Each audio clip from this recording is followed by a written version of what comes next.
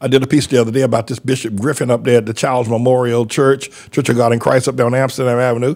I know Bishop Quigg. I know this Bishop Griffin. I don't know this guy from a can of soup, but I know Bishop Quigg. His church was 7 blocks away from our church when I first became the pastor of this church. He was a much younger man then. Now this other bishop named Griffin, who's taking his place, sold that church property here, because property in Harlem is hot. I mean, this is a very, very hot real estate market now in Harlem. So he sold the land for $2 million with a deal that they were going to build them a sanctuary inside of an apartment building, so they could be rent from the developer. But this guy Griffin didn't tell the church that he was getting money under the table. He got $400,000. He got $900,000 under the table, and his wife was given $100,000 by the developer to influence the church, the trustees and everybody, people, to sell the property. Well, Tish James, who is the Attorney General for the state of New York, has indicted that boy. That Bishop Griffin, she indicted. She gonna send him to jail. That boy going to jail. I can tell you that right now. She indicted him, and I don't know if the trial has started yet. But but I want to. There's another. There's a developer here in that's also that was recently indicted for here. Harlem developer Jerry Migdal arrested on fraud charges. I'll read this to you. I don't know if we have Mr. Engine, if we have that. It says a prominent Harlem real estate developer has been indicted on fraud and identity theft charges for his alleged scheme to boost now Lieutenant Governor Brian Benjamin during his campaign for city controller, federal prosecutors have announced.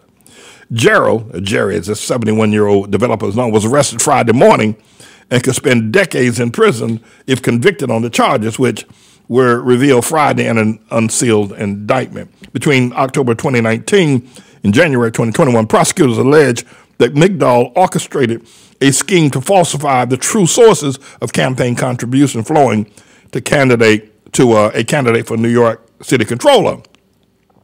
As part of an effort to secure matching funds, the city program that gives candidates, let's say if you're a candidate in the city of New York, the city of New York will give you, if I give the candidate $1, the city of New York will give him $1. So this guy was falsifying records, saying he was giving millions of dollars to this guy, Brian, controller guy, and but he was lying. It was a scheme. It was a ripoff, and they busted him, and he's now facing charges where he could possibly be in jail for a very, very long time. There's been a lot of chicanery. There's been a lot of things going on here in the Harlem area with respect to property. I'm a bit confused as to what these developers are doing. I think they're going to run with the money because I don't see it all working out. But this is just one of an incident where this person has been caught. But nearly every major $1 million development in Harlem has probably been a lot of illegal things going on.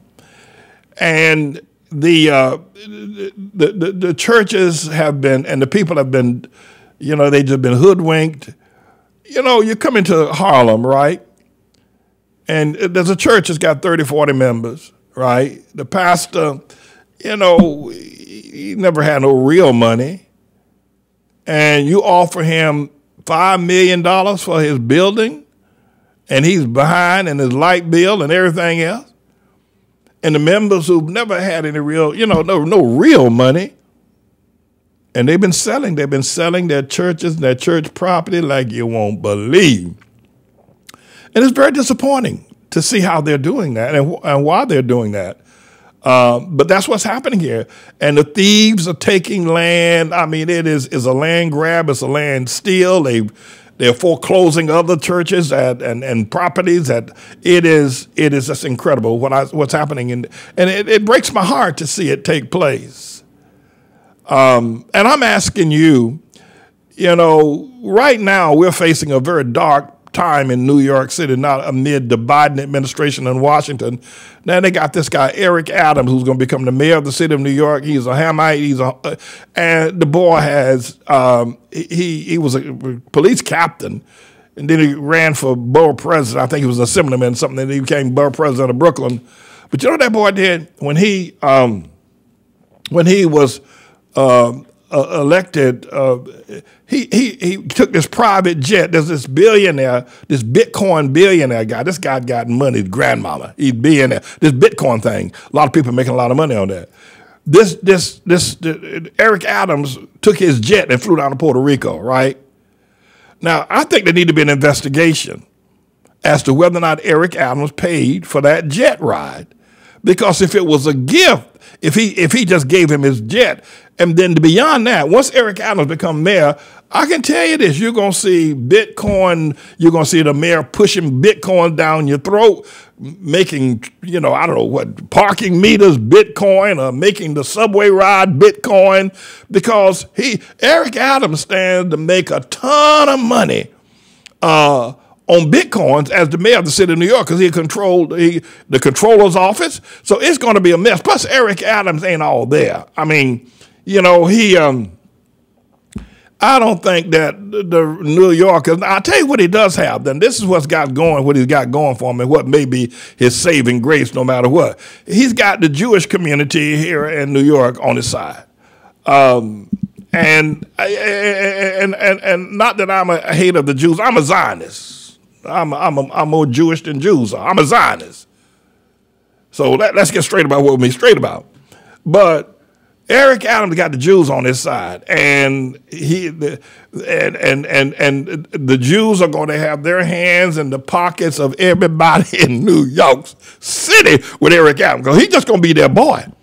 He's just going to be their boy. And see, nobody realized this. I think a lot of other people recognized it, that this was what's happening with, with his run for mayor. But I can tell you now that New York City, I'm a Zionist, all right? All right, let's get something straight here. I ain't one of these people who was a Jew hater. No, I'm a Zionist. But, Jesse Jackson called New York Town. And for a long time after Jesse made that derogative, and it was a derogative statement, I didn't agree with it, about Jews in New York. Jesse had a hard time getting an interview again. He had a hard time getting on any television station, his Rainbow Push Coalition. He had a hard time getting, and he lost a lot of followers. He lost a lot of contributors. Jesse went down from there. He was riding high till they called New York Town. And but I can tell you this, and I don't agree with the statement Town. I'm against that. But what I do tell you is this: Jesse Jackson ain't seen nothing compared to what Eric Adams is going to do with Jews here in New York City. And when Bloomberg, who is also Jewish, was mayor of New York City, you get a parking ticket, right? You park your car, you go into the barber shop or something, you go into CVS or whatever, and you're in there and you're stuck in line and you can't get back out, and the hour's up, and the parking meter comes along, give you a ticket, stick it on your windshield. You got to pay $15, right? That's how it was under every mayor till Bloomberg became mayor. Swear, this is the absolute truth. When Bloomberg became mayor, he started sticking his hands in every pocket in New York City. A parking ticket, this is absolutely true, a parking ticket in New York went from $15 to $75. And if you don't pay in the first 30 days, it goes to $150. And if you get 3, they come get your car. A $15 parking ticket. That's under Bloomberg, Mr. Billionaire Bloomberg. He raised the rent in New York on everybody. So I'm so glad to see that boy go out and know what to do, because I'm not happy about that boy de Blasio either. But I'm so glad to see he raised the water sewer charges. He raised fees on everything. Your driver's license used to get for $5. Now it costs you $75 for a driver's license, for crying out loud. I mean, my boy raised fees everywhere, taxes everywhere, Bloomberg. But man, you ain't seen nothing yet. You wait till Eric Adams finish with dealing with the Jews. Put that photo of him back up there. There's some. No, we need to search the archives of his. Watch the acceptance speech. It's going to happen on what's the first January. All right. See them Jews back there? That's all Jews back there, all of them. There's one with, there's one back here with a hat on, all of them. That's it. He's their boy. Now, I want to keep repeating, I'm a Zionist. I don't want anybody to think I'm against Jews. Jesus was a Jew. I don't want anybody to think I'm just telling it. I'm just telling you the truth. I'm telling you what we're getting ready to face with Eric Adams. And Harlem, I'm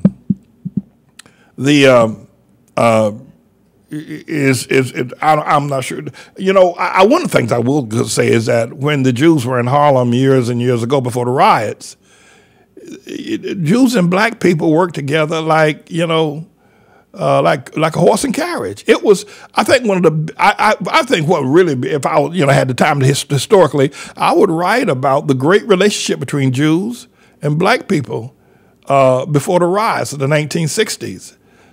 It was just a beautiful, loving relationship. And Harlem was a beautiful place then. When the Jews were, and the Jews and blacks, Bloomstein's department store, and many of the other clothing stores. It was a beautiful. But then David Dinkins came in and stirred the pot and had Crown Heights riots. It was a mess. Now you got Eric Adams. We need to fasten your seatbelt. It ain't gonna be pretty. It ain't gonna be pretty going forward.